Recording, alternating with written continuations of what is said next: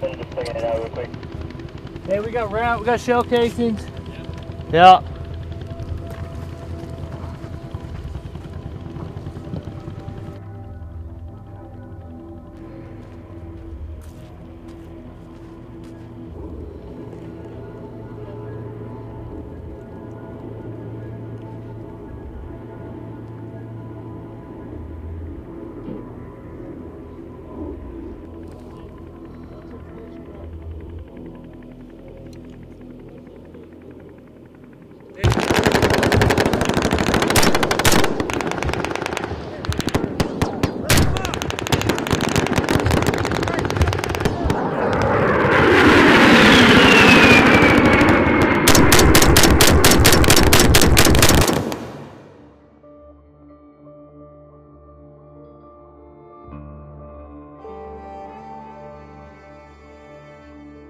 It starts out as something that you've trained for all your life, trying to make a difference.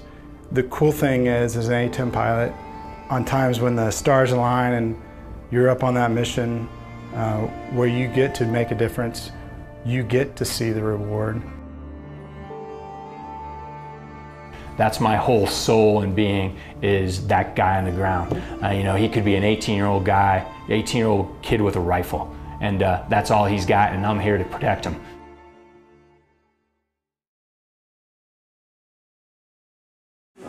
You're here, you sign up, your cell phone's going to go to complete now. Your alarm is up there. Great test, game, nothing's changed.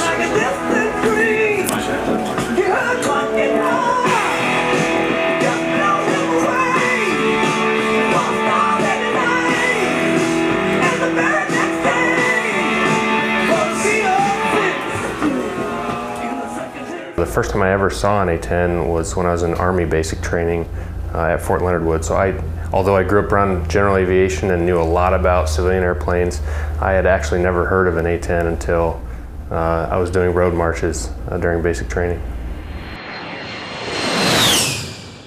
How I got interested in the A-10, I can still remember it to this day. I was at a hobby store, because I, like a lot of kids interested in aviation, I built a lot of airplane models. And this was 1979. I was in high school and went to the hobby store, and they had a model of a Revell model of the for then brand new A-10. It had only been operational for a couple of years at that point. And I just saw it, and I can still remember to this day looking at the wall of models and just trying to pick what I was going to build next, and I saw the box and the picture, and I was like, what in the world is that? And obviously it's a pretty unique airplane. I mean, now we don't think about it too much, but back then, I mean, it was totally unique with the two engines mounted up high and the big gun sticking out of the nose, and it was just a very unique airplane. I saw it and said, what in the world is this thing? It initially got utilized as an anti-armor platform, and that's why some people call it the tank killer, because in that phase of its life, that was its main job. I was a first lieutenant. I was 26 years old when Desert Storm kicked off. The 26-year-old fighter pilot caught the nation's attention a few months ago when he and a partner shot down a record number of Iraqi tanks. You just never forget when you look down and realize that somebody's trying to shoot you down, and you've got to kill him first. We are very proud today to have United States Air Force pilot First Lieutenant John Marks of Oakland Park, Kansas, throw out the ceremonial first pitch. It doesn't seem that long ago to me, but I know talking to a lot of the guys now, you know, it's been quite a while ago, and when you look at the airplane from then to now, it's pretty amazing the different upgrades and that we've gone through since then. The A-10 is the only airframe ever that was built entirely for this mission. Its sole purpose in life is close air support. Oh, come on, man. They're about to do a gun run. You need to get down. Let's go, buddy. Come on, man.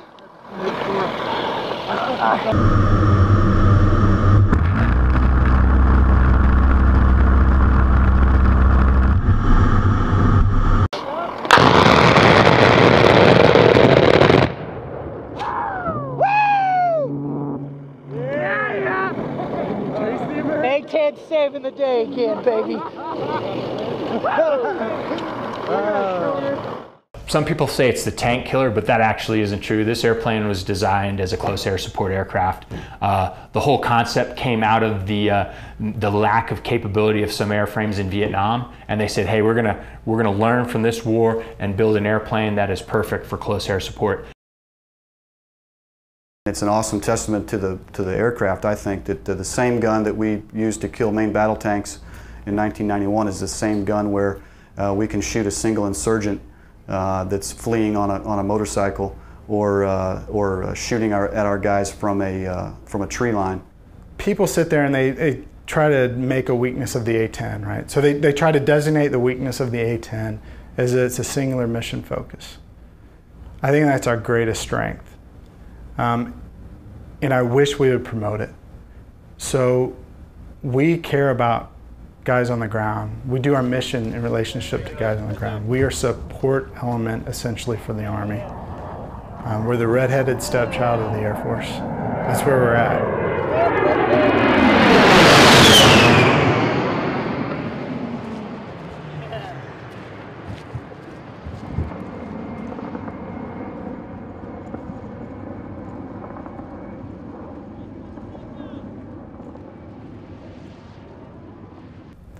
But that close air support expertise, when the A-10 is gotten rid of, or if it is gotten rid of, and you get all these multi-role fighters, you lose that expertise because it's not number one in the Air Force goals.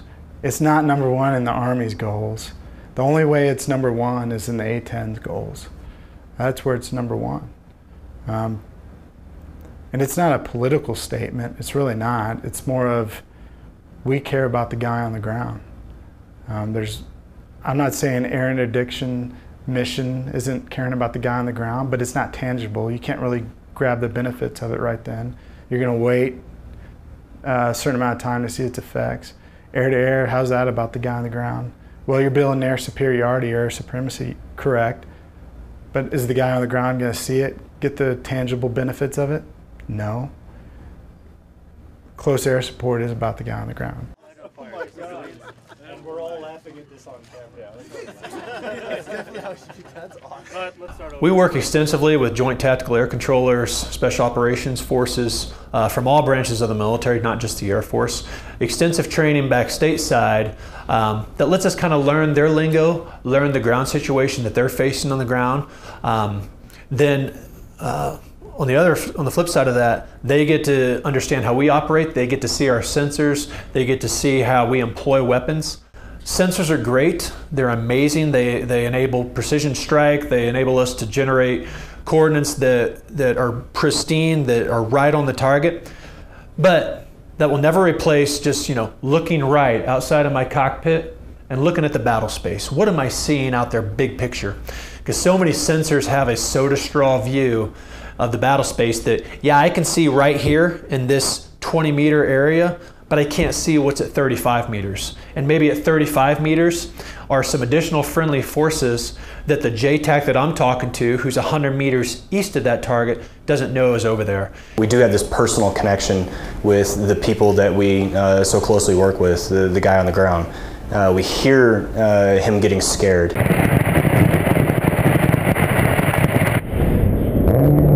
Request immediate re-attack, same remarks, same restrictions, from last hits, north 75 meters. We hear him getting excited. Here we go, that's it. Good hit, good hit, good hit. Dash 2, I need you in the same remarks, same restrictions. We hear the bullets flying. We hear him taking cover. We hear him breathing hard. And it becomes a very personal mission, especially when you start hearing about guys taking casualties down there. You take that hits very, very close to home. Nobody ever wants to hear that.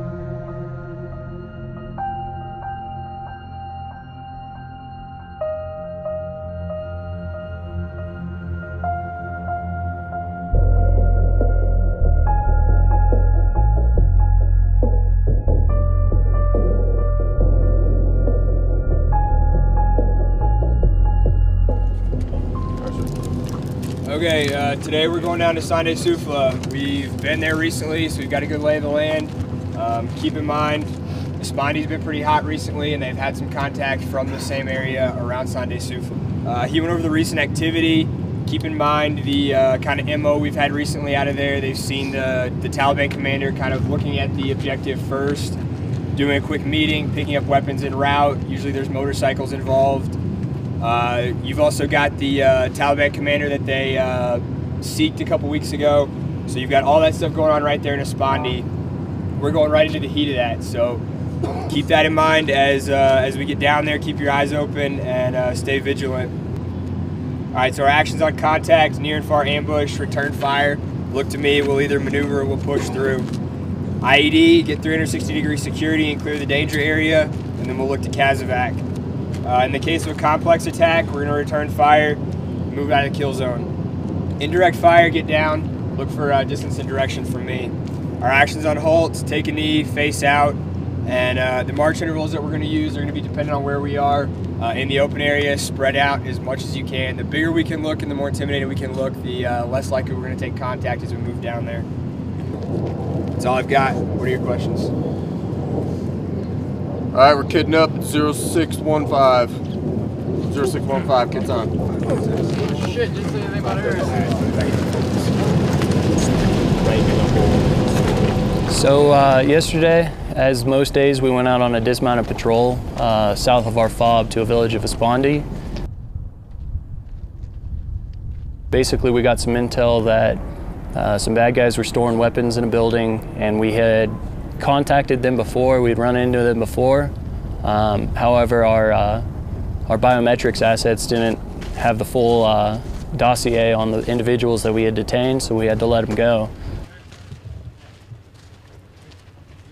We pushed across, we got over to the town, we pushed in, set up in front of a clot that we knew had previously there'd been a Taliban commander living in. What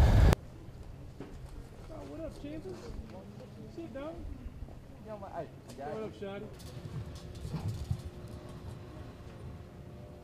The Afghan National Police were there with us, and they went in and searched the house, brought 4 guys out of the house.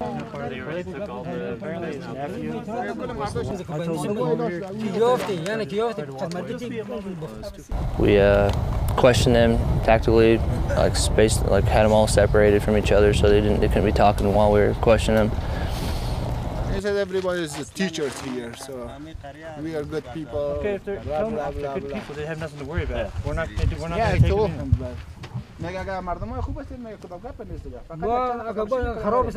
in. Guys that just their stories didn't match up. Unfortunately, we weren't able to detain them. We enrolled them in the Sikh.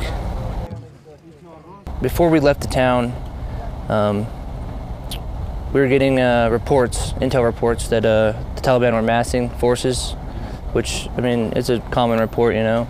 But it's one of those things that, you know, unless we have confirmed visual, we can't really do much. So we just had to continue moving back to the base.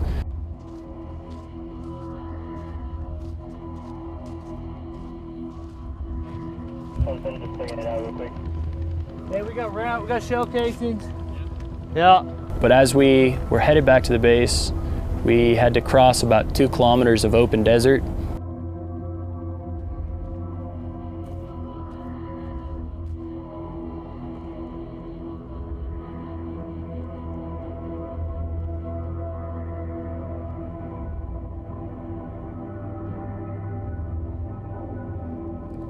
We got about 500 meters outside of the village and started taking some pretty accurate fire.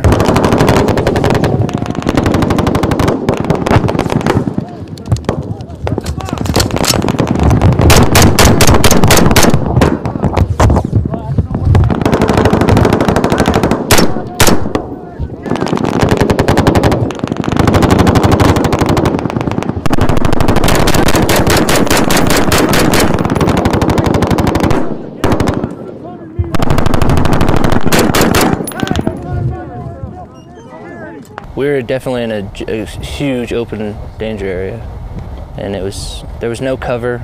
I mean, there were people trying to find tire tracks to hide, to get a little bit of a defilade behind. Which tree line? Oh. Where? Got my tree line right there? Hey, one fucking tree line! Alright, hang on. You know, in that position, the best you can do is spread out, gain fire superiority, you know, and then wait for some air support.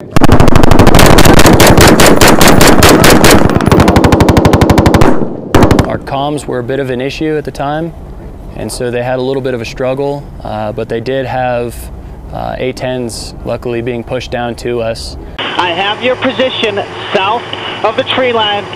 Luckily, the enemy broke contact first after some effective fire from our platoon, and we started RTBing.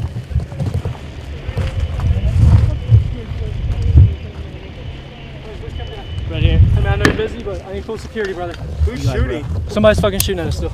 We were taking some harassing fire at that point, but luckily we had the A-10s on station to come in and do a nice show of force, which is always a clincher for the enemy because they know what that entails.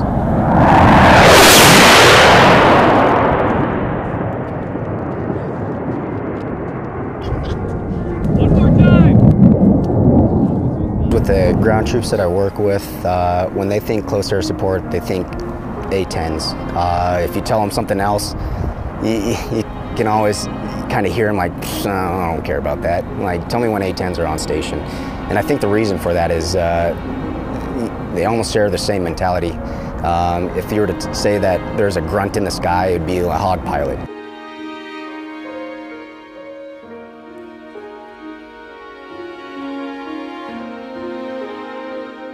I am their JTAC, Joint Terminal Attack Controller.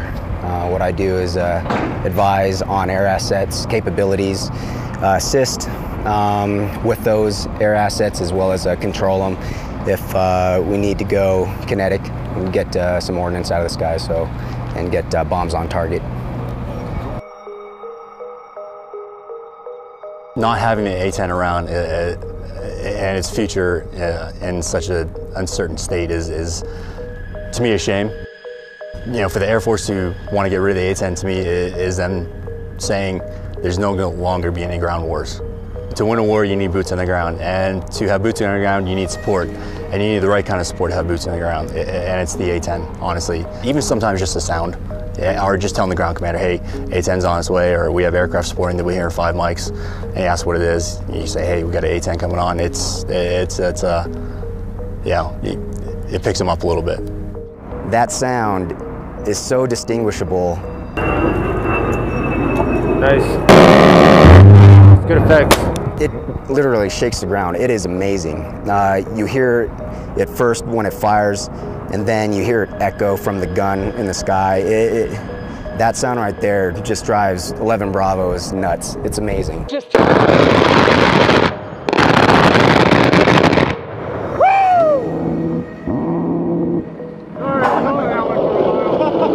Hey, thanks, sir. I just shit my pants. Oh, yeah. Woo! After that, motherfucker. It's that sound of corny like freedom, but it really is. It's the sound of don't mess with me. It scares off everyone and shows you you're in good hands.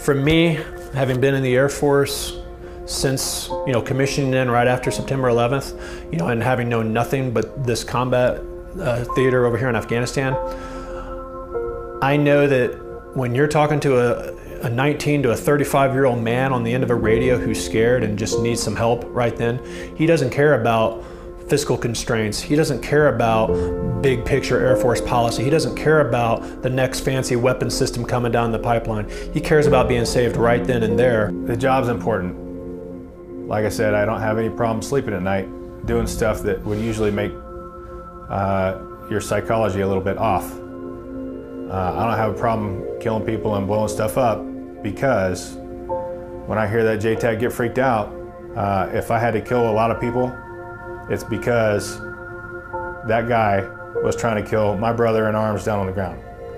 That's what I was born and bred to do in the Air Force. It's amazing to be in this job, to be able to know that through interactions with JTACs, that my job matters to people.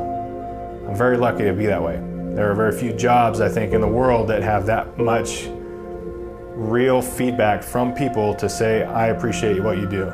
It makes it, it's very humbling. It's that we are so trusted and liked by the ground forces. I think that's something that I'm very, very proud of. They love this airplane, and they trust us is the biggest thing. I mean, when you're shooting last night, we just looked at it, was between 65 and 100 meters away from the friendly guys, and for those guys to trust us to do that on a regular basis is very gratifying. I'm convinced that when the history books are written about my generation of aviators, there's no doubt that the A-10 will be a key point of what air power has provided in the world and in the global battle space. The evidence speaks to itself of what the airplane has done, so there's no denying what the airplane's capable of doing and what it's done for nearly 15 years straight. You've got a huge group of experts at what they do with a singular focus, and you can't really get that back once it's broken out.